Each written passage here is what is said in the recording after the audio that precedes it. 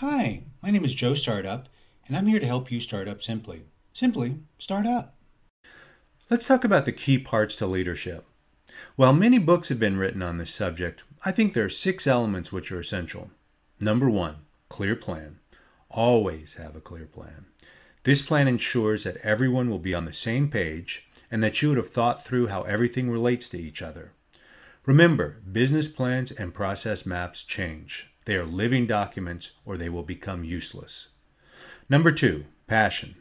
Demonstrate how much you care about the business. Excitement is contagious. There will be tough times. Passion has a way of overcoming unexpected challenges. Number 3, trust. The key to any long-term relationship is trust.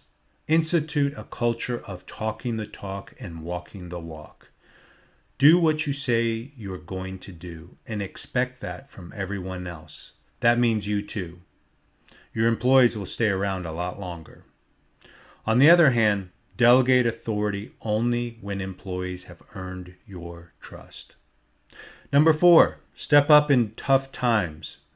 You have to step up when the times get tough or things don't go as expected.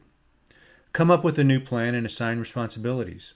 Embrace these times as they will define you as a leader. A level ahead in a crisis will encourage loyalty. Number 5, change your mind.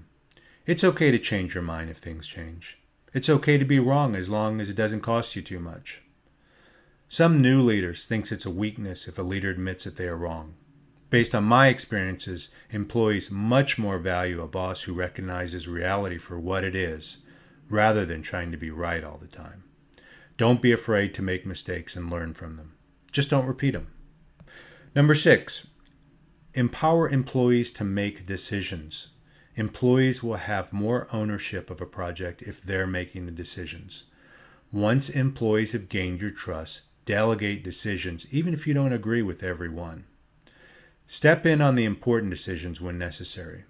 Framing the right questions can often lead your employees to your line of thinking. Today we discussed the 6 things essential to leadership. While there are more traits, these core principles will take you a long way in becoming an effective leader. My name is Joe Startup, and I'm here to help you start up simply. Simply, start up.